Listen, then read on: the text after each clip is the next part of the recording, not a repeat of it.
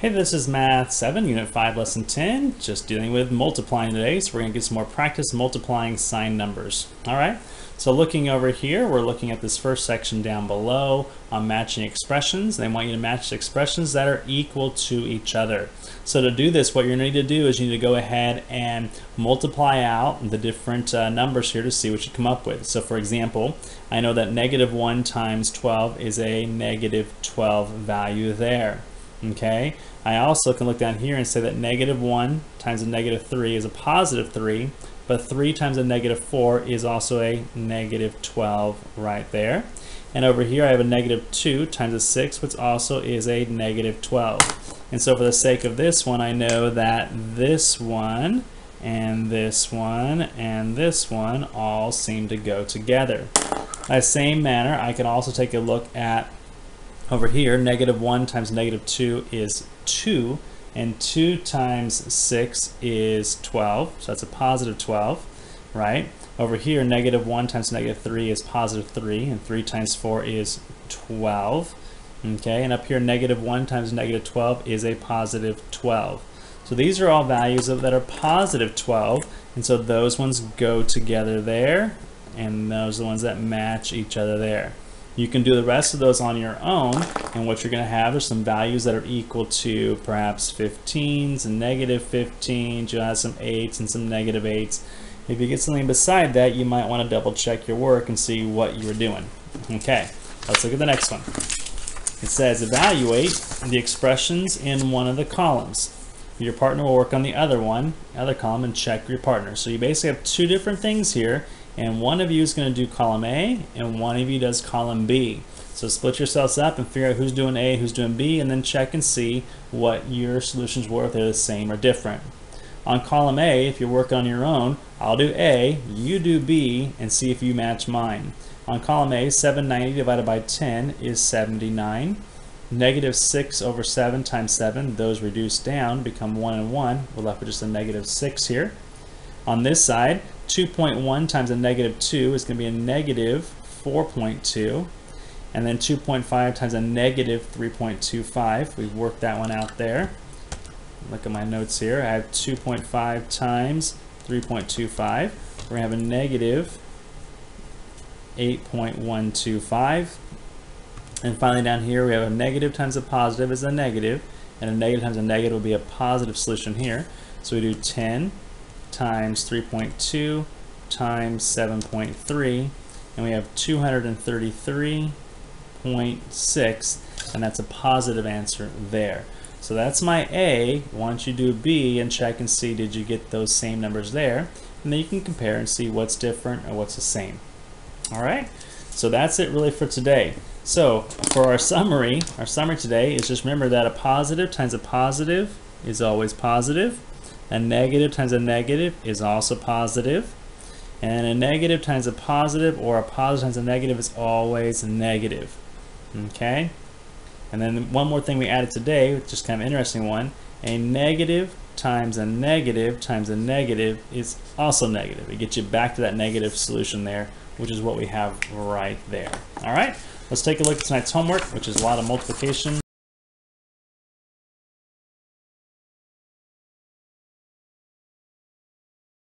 Of positive and negative numbers. They also include in here fractions and decimals and things like that. So I'm going to go ahead and help you out with the positive and negative side of things, and you can do the math part. So a negative times a positive, so our solution should be negative, and you can do that on your own. 12 times 1/3, right? Here we have a negative times a negative, so we should have a positive solution here for this one. Here's a positive times a negative, so I should have a negative solution there. And a negative times a negative gives you a positive solution there. Again, multiply those out and see what you get. Let's say, for example, that I had one like -15 times 1/5, okay, something like that. I could reduce this, right? Or I could just multiply it out. I could do 15 over 5. That goes in there one time, that goes in 3 times, and 3 times 1 is 3. Keep the negative sign, -3. Again, that's not the problem, it's one similar to that, so you work those out on your own. Number 2, evaluate the expression. So -1 times 2 right? So this part here gives you what? That becomes -2. -2 times 3 is going to be a -6. Do this part here. -1 times -2 is a +2 times 3 is going to equal +6. And here, -1 times -2 is +2 times a -3 is going to equal a -6.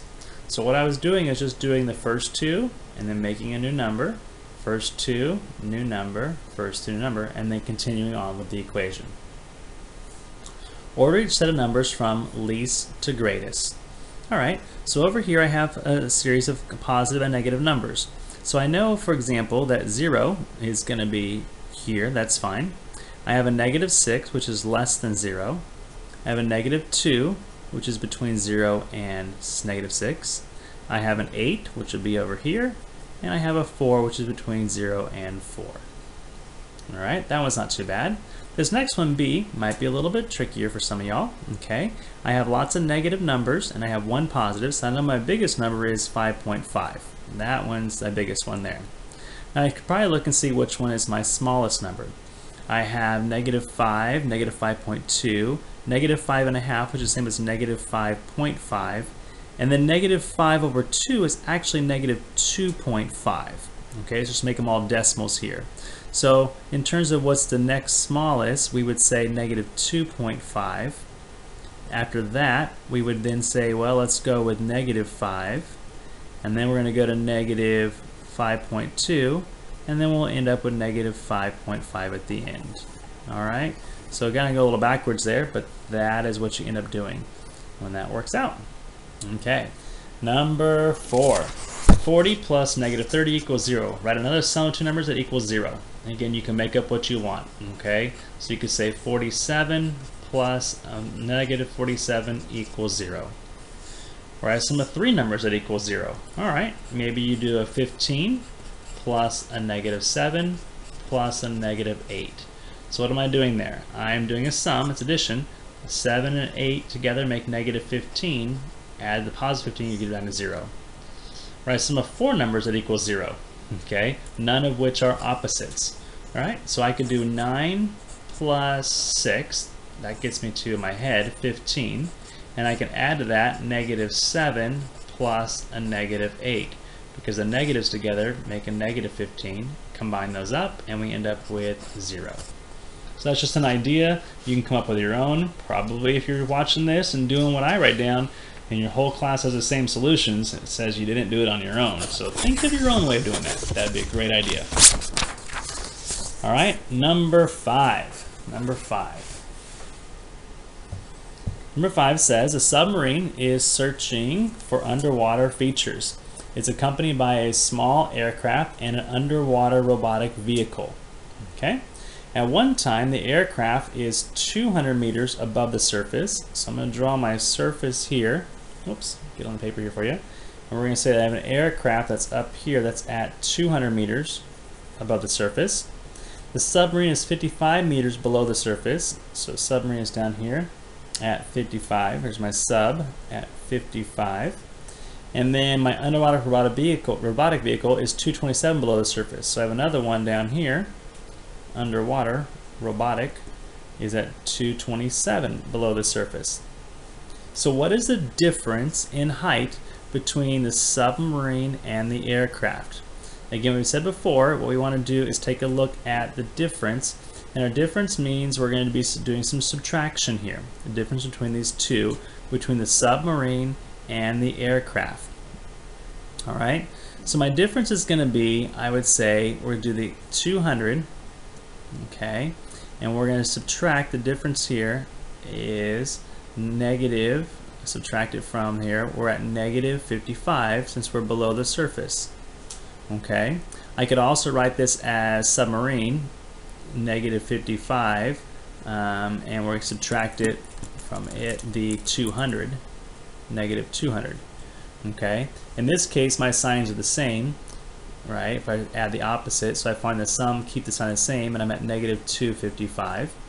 Over here, I would add those together, and I end up with 255. Okay, So I end up either with a negative number or a positive number, but the same exact in terms of digits, 255, 255. So in terms of the difference, since we're talking about difference can be positive or negative. And in our case here, since we're just dealing with actual like distance, so to speak, even though the next one says distance, we'd probably go ahead and keep this at the positive 255 would be the best one to do there. Okay, so that's what I would say. Again, it's just more of a matter of like how does your teacher want you to set that up, and what are they telling you to do there. You might want to ask them about that one to say, hey, what would you say, what would you do in terms of the difference there. It really depends on which one you do first and which one you do last, right? So that's kind of the key there. If you do one first and one last, you get a different solution. So my answer key says 255, but that is doing the aircraft minus this one, whereas a previous lesson it said to do the first thing listed minus a second, which is this one here, giving you a difference that's negative. So it's a good question. Distance, though, is always positive, right? So the distance between the underwater robot and the submarine, we're looking at the distance between the robot and submarine is 227, and subtract the difference there, 55. 227 minus 55 is equal to 172. I could say that it's negative 227, right, minus a negative 55. That'll work out the same. I'd end up with a negative 172 as an answer, but because it's distance, I do the absolute value, so I still have 172 as my distance between those two vehicles there. All right, number 6. Clara is cycling at a speed of 12 miles per hour. If she starts at a position chosen as 0, what will the position be after 45 minutes? Okay, so she's doing 12 miles every hour, right? 12 miles every hour, and she's gone for 45 minutes. 45 minutes is the same as 3/4 of an hour. This is the kind of the key thing you'd be able to figure out on your own. It's not 1, and you're not going to multiply by 45. You're multiplying by actually 3/4, because we're not doing a full hour. She goes 12 miles in an hour. She didn't do the whole thing. Okay, think of it this way. Here is our tape diagram, so to speak. We cut this into sections, right? This is a fourth, here is a half, here is 3/4, and here's the whole hour.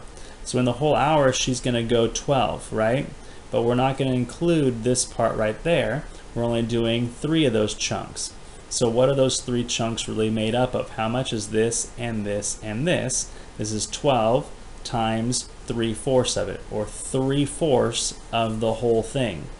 So we do 12 times 3/4. This reduces to 1 and 3, and 3 times 3 is 9. So she's going to travel 9 miles. Hana is cycling at a speed of negative 8 miles per hour. If he starts at the same 0 point, what will his position be after 45 minutes? So same idea, negative 8 times 3/4 for the 45 minutes, and we reduce, this becomes 2, this becomes 1, and that becomes 2. Negative 2 times 3 is negative 6 miles.